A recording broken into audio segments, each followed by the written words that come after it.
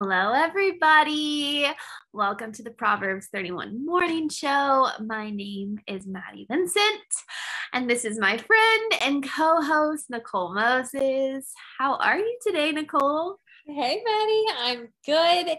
It's so great to see you. It's so great to see you, our morning show friend. Guys, we made it to February. How crazy is that? How is it already February? I don't February 2022. What the heck? That's wild.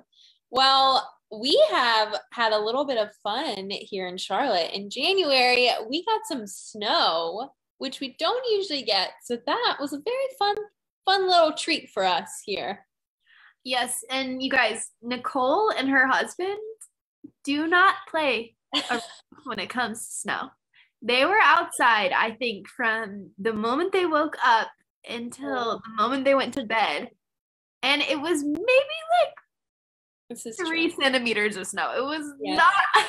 It was like freezing rain, not quite snow. And we were out there because I have a big snow dog and a husband who loves it. So, it wasn't my choice, but here we are. But I know, Maddie, I know you are more of a summer girl. So how did you do in the snow?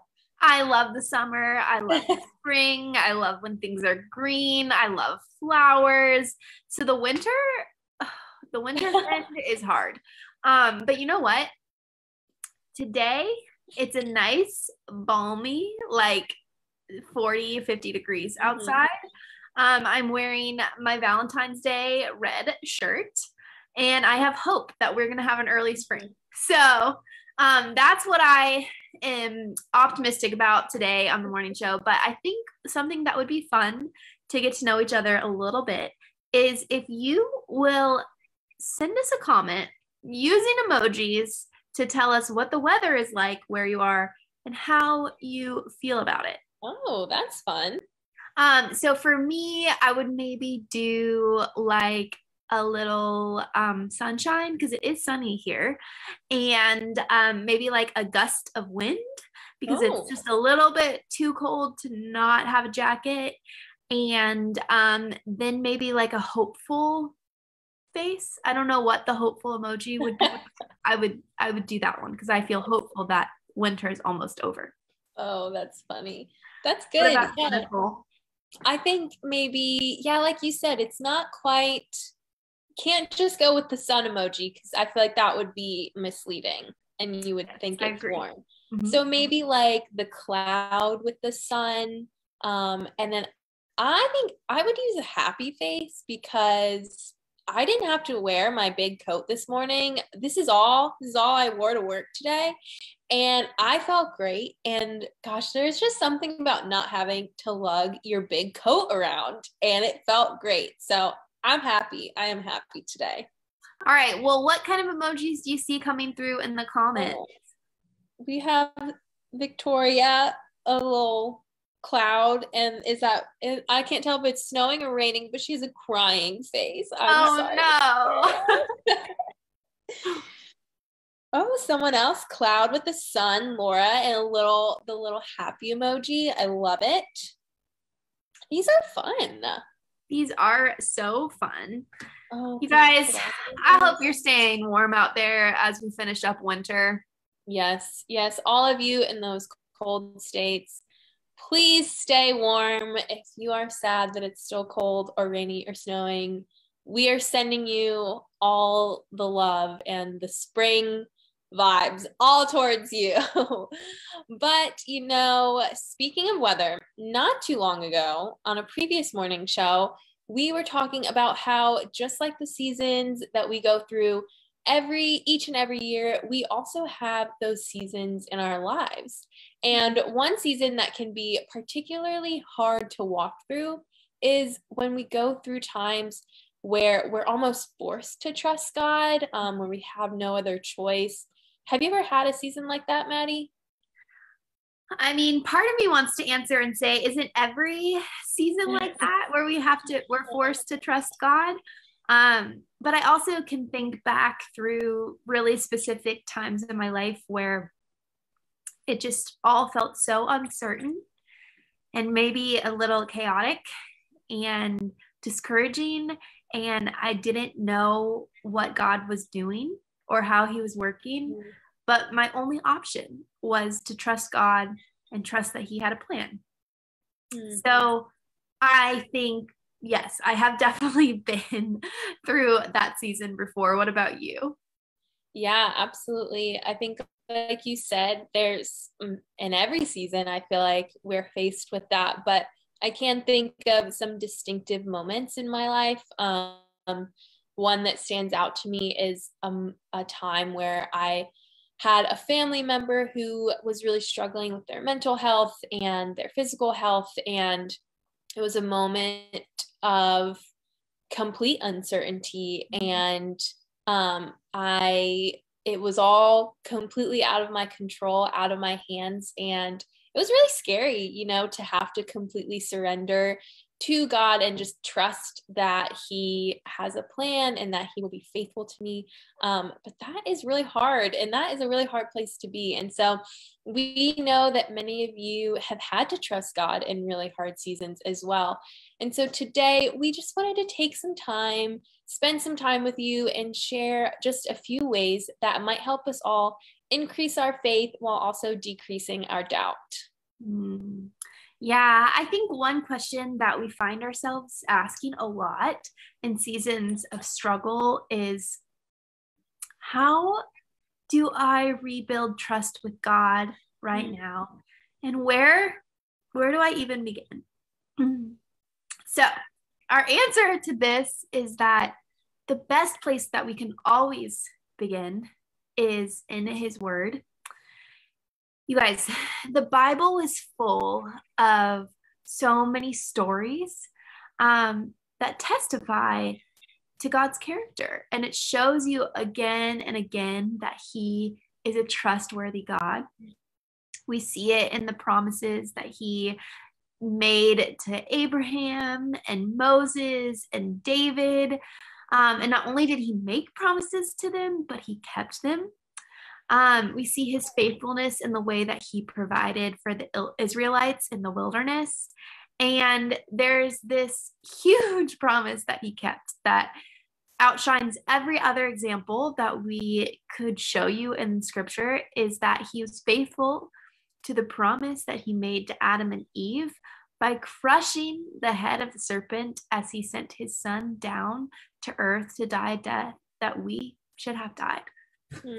Wow, that's so good. I love everything that you said, Maddie. I think sometimes just looking back and reminding ourselves how faithful God has been in the past is the exact encouragement that we need in the moments that we're in right now.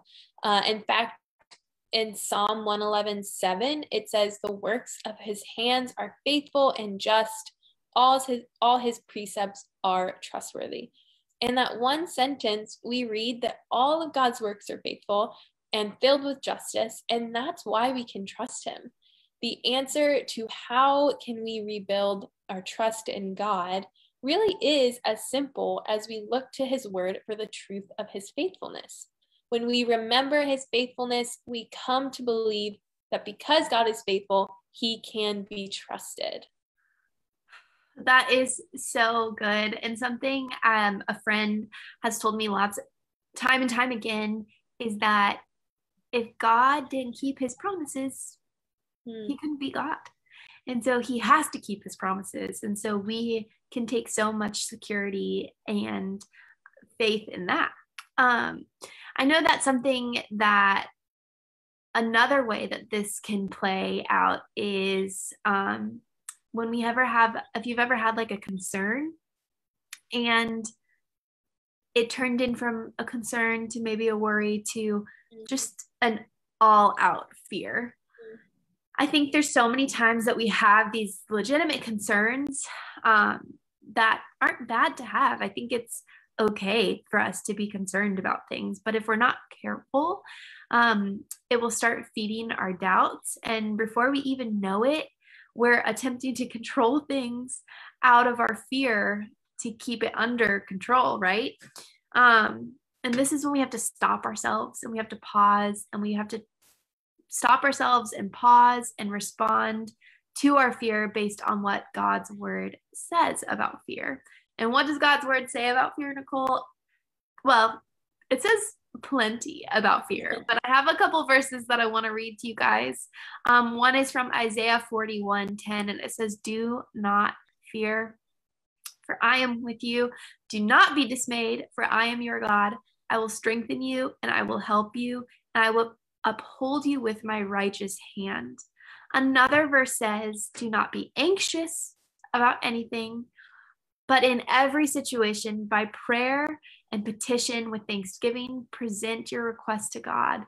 And the peace," just listen to that, "and the peace of God, which transcends all understanding, will guard your hearts and your minds in Christ Jesus." That's from Philippians 4. It's verse 6 and 7.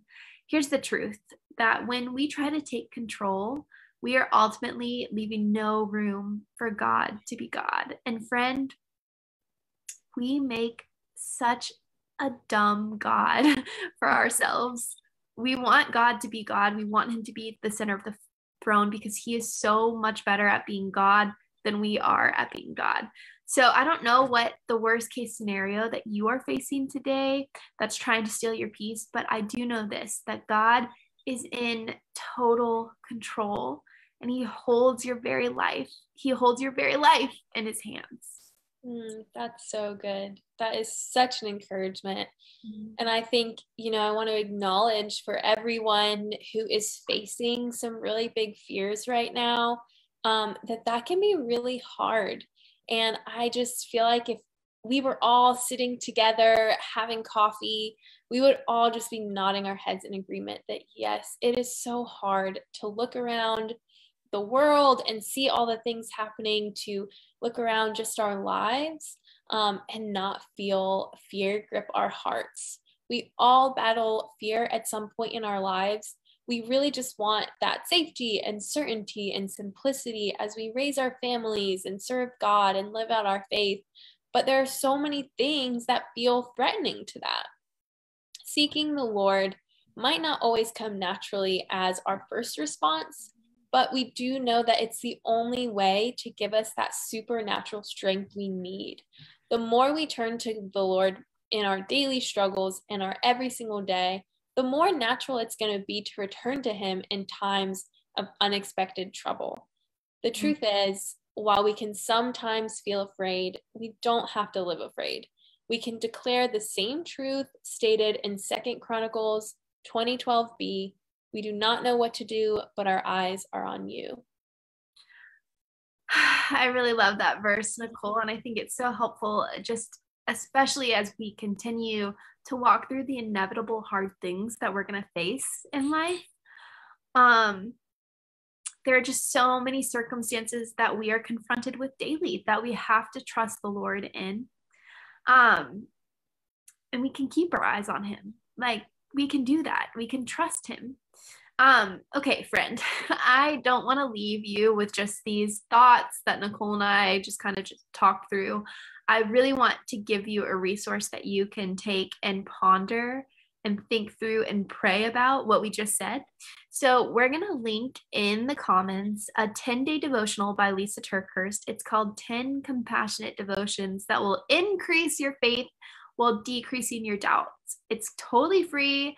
It's just a gift from us to you on our website.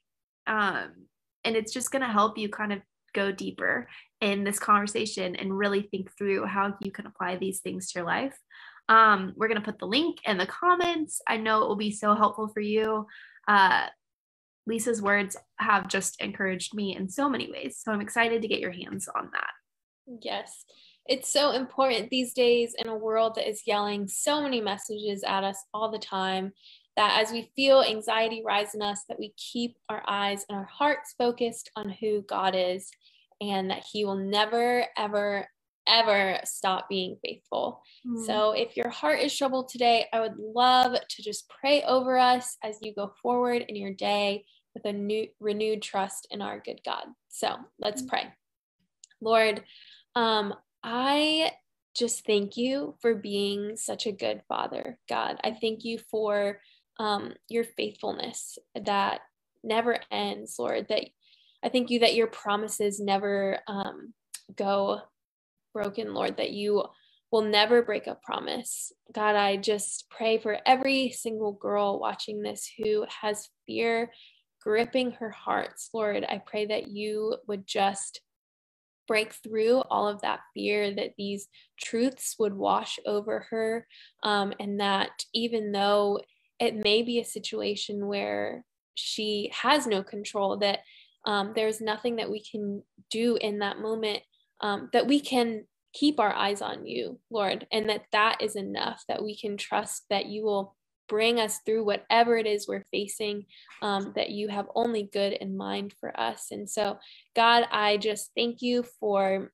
who you are. I pray just for every single woman watching right now, Lord, that that your presence would be so evident to her in whatever she is facing. So thank you. We love you. In Jesus' name we pray. Amen.